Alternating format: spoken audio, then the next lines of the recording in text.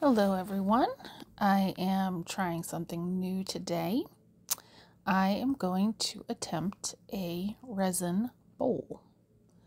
So I have a good quality resin and I'm just mixing my parts A and B. And I have new large measuring cups, which is great. I am mixing 2 cups total. So 1 cup of part A, 1 cup of part B. And this resin, yes, it says tabletop hardener, but you can use it for any project where you use resin.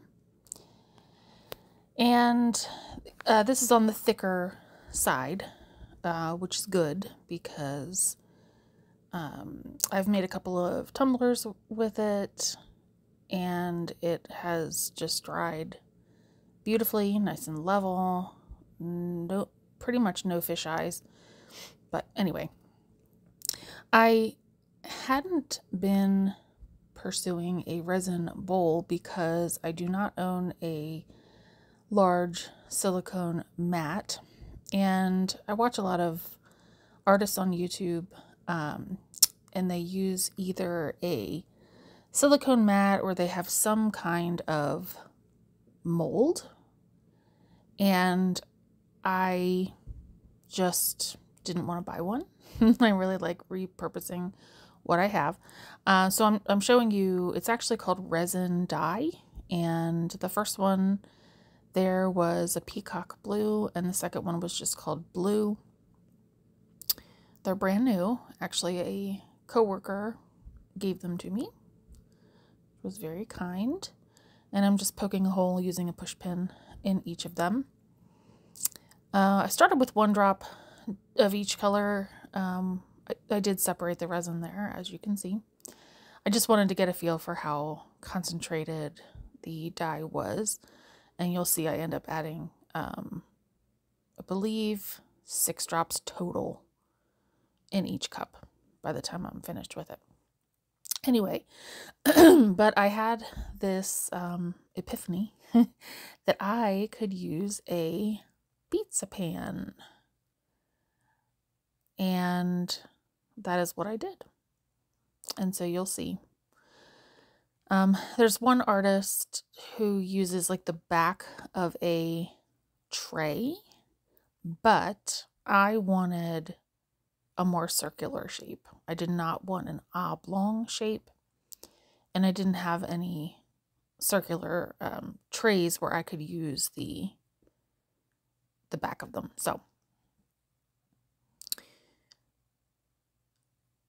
I finally did. I think I added 6 drops total of the resin dye. Again, I have 1 peacock blue, 1 just regular, more royal blue. And then the 3rd cup, I will show you shortly, I add in mica powder. That is called pearl white, I believe. Again, I will hold it up to the camera. And so I add, pearl white, 2 small. It comes with this little scooper spoon thing. I add 2 of those to the cup. And after I stirred it, I realized I wanted it a little more on the white side versus the off-white side. So I do, excuse me, I do add a few drops, I think 3 drops, of a white resin dye. So this resin dye that I'm using is not the same as alcohol ink. It looks similar, but you can tell the bottles are much smaller, and I think the colors are much more concentrated. Had I used alcohol ink, I probably would have done twice, if not triple, the number of drops of color. And then I intentionally left clear resin in that larger mixing cup. And I end up not using, I put that to the side.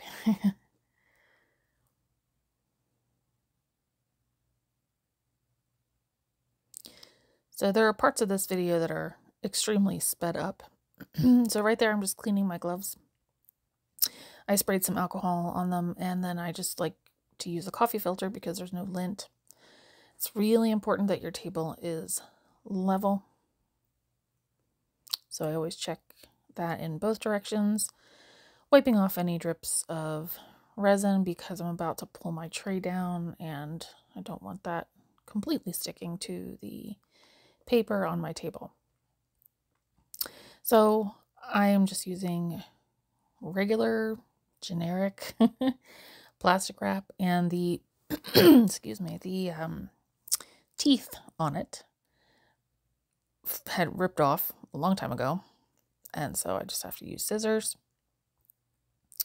But one sheet was not wide enough to cover my pizza tray, which I think is about a 10-inch diameter. It's just a standard pizza tray. So please keep in mind, this is my very first attempt at this, and I've watched probably a minimum of 5 different artists making resin bowls. So I try to just take what I can from each person and apply it to what I have on hand without having to buy anything new. So I'm just spraying that area with that compressed air because we have lots of pets in our house and you just never know what can get on your stuff. So I started with the darker blue in the middle, and then I'm just going around with the peacock blue and now the pearl white.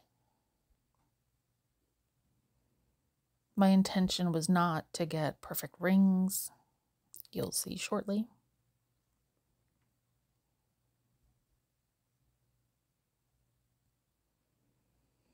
So even though I checked to see if my table was level, I guess the tray was not.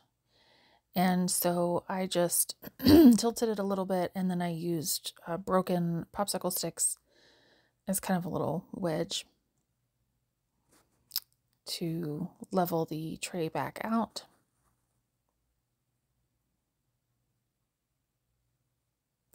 So I was actually pretty proud of myself because when I was mixing the 2 cups of resin in the beginning, that was an educated guess. I really had no idea how much resin to use. I very much could have done calculations, but I didn't. Even though I'm a math person, I just went for it, knowing that if I had extra resin, I could easily make a few coasters or I don't know, something. It wouldn't have gone to waste, but I ended up using the full 2 cups, and it really was the perfect amount.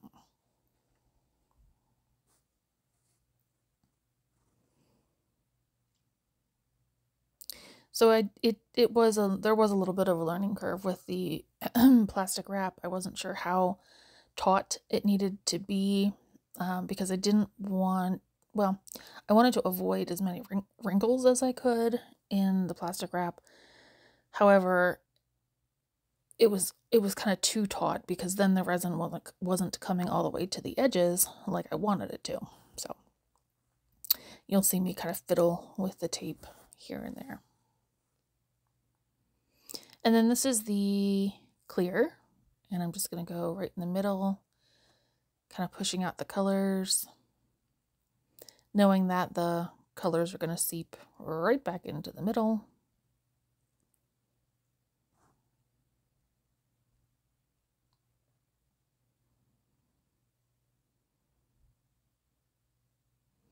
I'm using shades of blue and white again, similar to the tumbler that I did a few days ago, because I don't know, it's just it's the color of my employer's logo, and I have an event later this week, and I could use a bowl or 2 at that event. Excuse me. So I don't know. I was just inspired to again use those colors. I can definitely see myself making more of these with endless opportunities for different color combinations.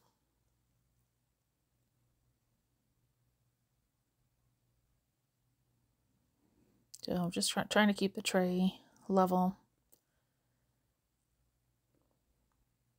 I didn't mention this before, but I purposely mixed my resin first before setting up the tray because I wanted the resin to begin to thicken. It wasn't really that thick when I poured it, but the cups were hot. They were definitely cooking. So, all right, so I'm taking my heat gun and just going back and forth, trying to get a little bit of swirling going on. And at the same time, I'm trying to pop the bubbles, but the heat gun does not do the best job at popping bubbles, in my opinion, so you will eventually see me use the torch for that. But I knew I had to be very careful with the torch so that I did not burn the plastic and certainly not the resin itself. So I'm just going back and forth trying to kind of make a pattern, if you will, knowing that it'll change as it dries anyway. I didn't think about it in the moment, but I could have easily taken a popsicle stick and made some swirls in the same direction that I was with the heat gun.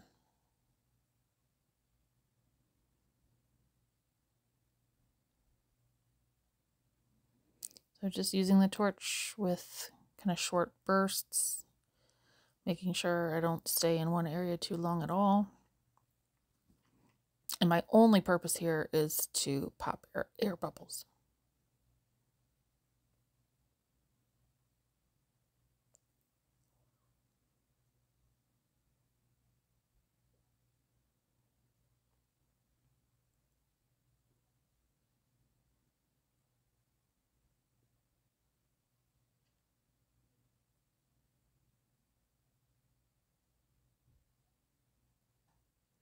And I had noticed a little hair in there, so I tried to scoop it out with the popsicle stick, but that did not work. So I always try to keep tweezers handy that I use only for the purpose of fishing hair or bugs or lint out of resin and or paint.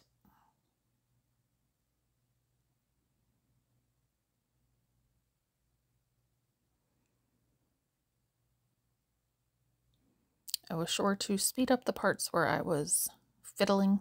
And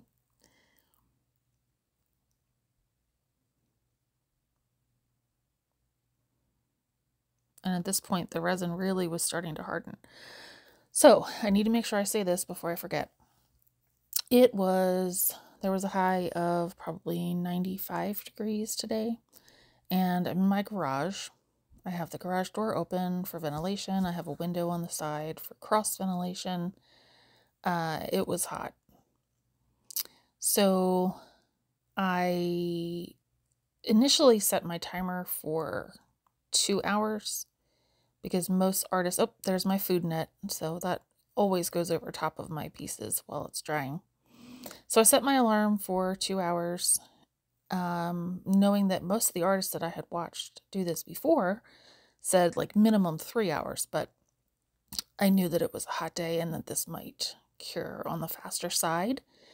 So luckily, I came out after about an hour and 45 minutes and checked it, and it was ready. It was ready to get transferred to the mold.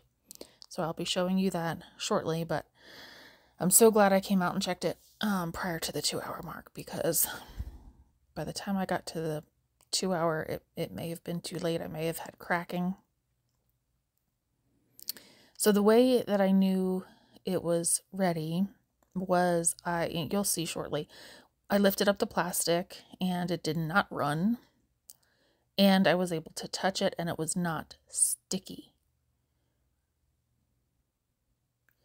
So I'm going for the draping method, but I knew I wanted a bowl on the wider side. I did not want a narrow bowl that I've seen some artists make. So I'm purposely not using a flower vase or mason jar or something like that. I knew I wanted a wider mold. So I'm using a plastic bowl, and I went back and forth, back and forth. Do I put plastic down over the top of the bowl and then flip the resin upside down, or do I just put it exactly the way it is and then mold it? And that's what I ended up doing. So the plastic was straight down. Now I'm just adding more plastic to the top so I'm not touching the resin directly. But I went back and forth, back and forth, back and forth on that. Rewatched a bunch of people on YouTube to see what they did. So I knew I had to tape down the sides because they kept popping up. But that painter's tape was not strong. So I definitely have Rogue resin there. And you can just watch and see. I do struggle with this for a while, and ultimately I go and find some duct tape, which is much stronger. But again, this is my very first attempt, so keep that in mind. But ultimately, I end up realizing that I could not put tape on the plastic that was hanging down. I had to kind of either cut that away or kind of roll it up so that the tape went from the plastic that's right on top of the resin to the bowl. So the tape had to stick directly to the bowl. Then it had to go to the table, just like that. And even so, it still popped up at times. See that right there? This is I think 10 times the speed.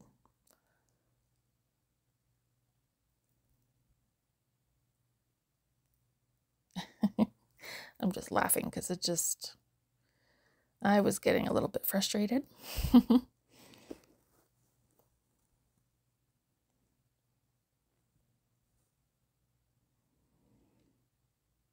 Ultimately, I abandoned ship on the tape, and you'll see shortly what I ended up doing.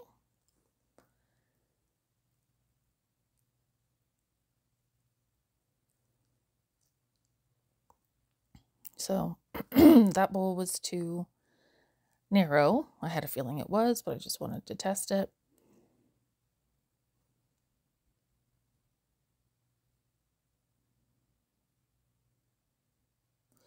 And then this glass bowl ends up, I think, doing the trick.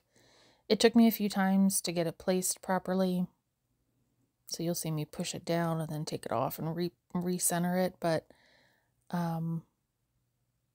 it worked. So I think next time I use this method, I will just skip the tape altogether and go straight for the glass bowl.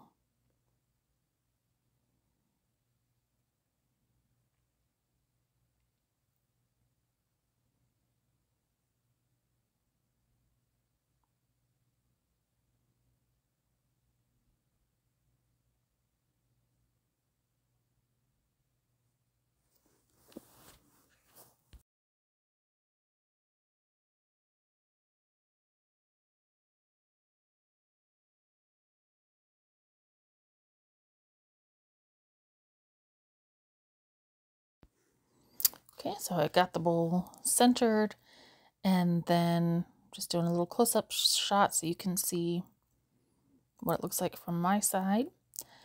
And so what I did was I made another tray. And made another tray of resin. I did not record it. However, I did it almost exactly the same way as before. The only differences are two differences. One, I added a few more drops of the color this time. The resin dye. I think I did, instead of 6 drops per color, I did maybe 10. And then the only other difference is I did the rings of color, but then I did not use the heat gun to mesh them together to get the swirls. I kind of wanted the resin to just kind of shift naturally and kind of do its thing so that I had a little bit more definition between the colors. So I decided that I'm going to try another method of molding. And so I ended up taking the bare side of the resin tray, whatever you want to call that thing, disc. In other words, there's no plastic between the plastic bowl and the resin. The plastic wrap is on the top, okay? And so I'm just positioning it in the bowl, making sure that the bottom is flush, weighting it down with a bottle of paint, and then just adjusting the waves on the sides so that they, I don't know, I'm not looking for symmetry, but I just needed them to look the way I liked them. And then I just set this off to the side, and I will show you the demolding process, and then I will let you know for sure which method of molding I prefer. So far, it's this one that I just did, but we'll wait and see. I'm excited to demold and then compare the two. And I just had to give you a quick shot. My cat is normally not allowed in the garage, especially while I'm working, but he weaseled his way in there. All right, so this is the moment we have all been waiting for, the demolding.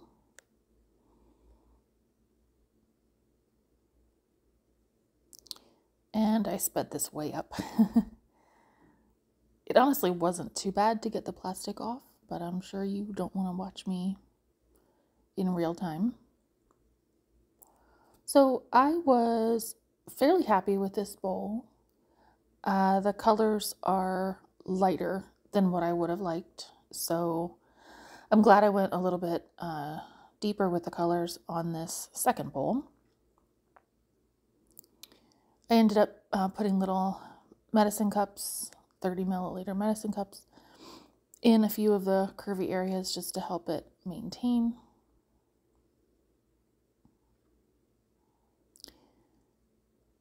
And I believe I also sped this up, yeah. This one also was not too bad to demold, and unfortunately it cracked. I didn't notice it at first, but it definitely cracked there and at least one other place. So I was bummed, but I continued to get the plastic wrap off as much as I could.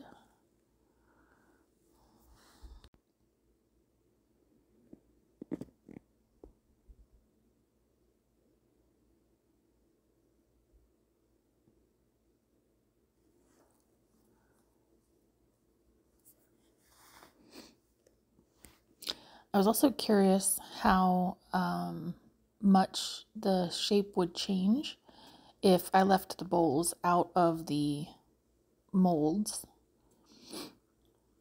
And so that's what I did. And they did end up flattening out just a little bit, but the cracked one is definitely not usable. The other one, again, not my favorite, but not bad for a first attempt. So I do like the overall shape and color of the second one. And the reason it cracked was it just got, it hardened too much before I put it in the mold.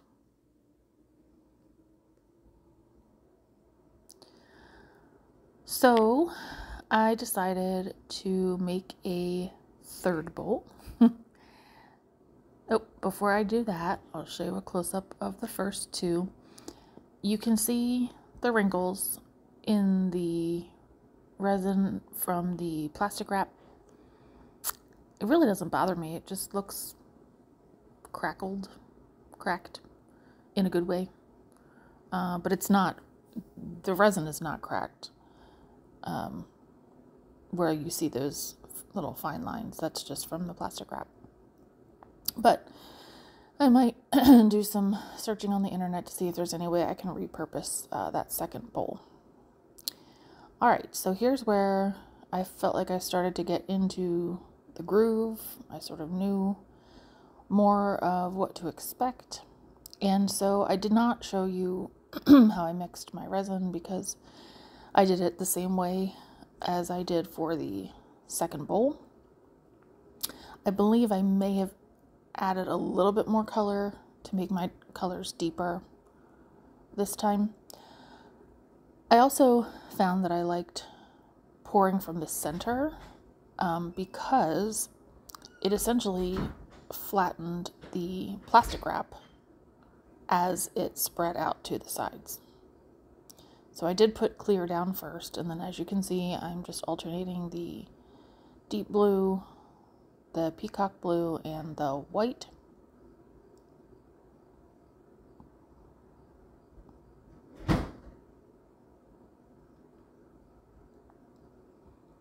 And as usual, I am messing with the levelness of the tray with little pieces of popsicle stick. And it just wasn't getting to that one side, so I went ahead and tilted back and forth.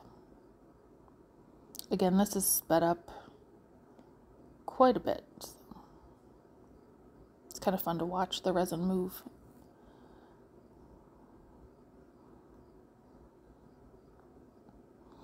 But again, this was about 2 cups total of resin.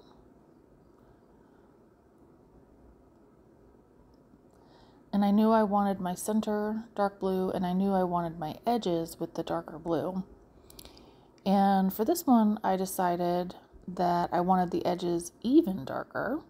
So I took the resin dye and I put 1 drop in each of those locations. I didn't count how many, but I just evenly spaced them. And then took a popsicle stick and went over that area with some swirls a few times because I was intentionally looking for a darker edge to the bowl. And then I just took my popsicle stick and did some swirls, and I thought that looked pretty darn cool. Almost looks floral. Spritzed it with some alcohol to get rid of the bubbles, especially on the edges. I knew my torch should not go anywhere near the edges because if it does, that's the part that will be difficult to get out of the mold. Covering it with my net, and there was another heat wave today. High was in the 90-degree range Fahrenheit. I noticed a few more air bubbles, so giving it one more torch before I leave it alone for I think about 1 hour and 45 minutes. It was hot today, but I made sure that I could touch it and that it wasn't sticky, but it was obviously pliable. And then again, I'm always torn which side to put face down, but Mixed Media Girl says she likes to put the best side up, meaning that will be the inside of the bowl. So I'm going with what she recommends. And I didn't put any plastic wrap on top of the bowl, at least not yet. And you can see I stuck a couple medicine cups in there just to try and help hold the shape. And I needed something heavy to make sure that the bottom was flat, because I noticed on the second bowl that I made, the bottom did not stay flat. So I knew I needed to weight it down really good. And the medicine cups weren't cutting it, so I went for these paper cups, about 3-ounce cups. But they have this like plasticky finish on the outside, or at least glossy finish, so I wasn't worried about them sticking to the resin. And there's that shot. So that cured throughout the day. I did the molding in the morning, and then this is later in the day. Again, it's been high of 90 degrees consistently, so I was optimistic that it would hold its shape if I attempted to demold it.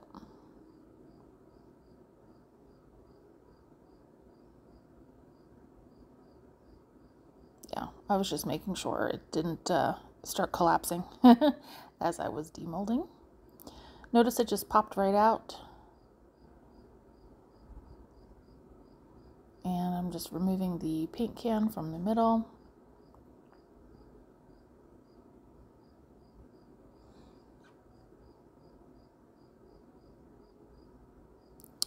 And removing the plastic wrap. It wasn't too difficult. It was a lot easier than I expected. There were probably still a few little shards left in it that I will get out later. But I knew I wanted it to go back into the bowl, not necessarily with the cups and the paint can, but just it needed to stay in there a little bit longer because it was still pliable. But I did want to give you one last close-up. I realized I didn't show it up close to the camera. So there it is. That white area that you see that I'm pointing out came actually from that paint can. So that was a mistake. I thought I had plastic wrap around it good enough, but I'll work on getting that off. I think I can get it off pretty easily with some acetone. But I just love it. I think the rest of it is great. The edges did turn out to be a little bit darker blue. Not perfect, but hey, I think the third time was a charm for making a bowl. So sticking it back in, it still wasn't completely hardened, so I'm just gonna let it sit overnight. And I ended up making 2 more. So in the next video, I will show you my 4th and 5th bowls. Thanks for watching. Bye-bye.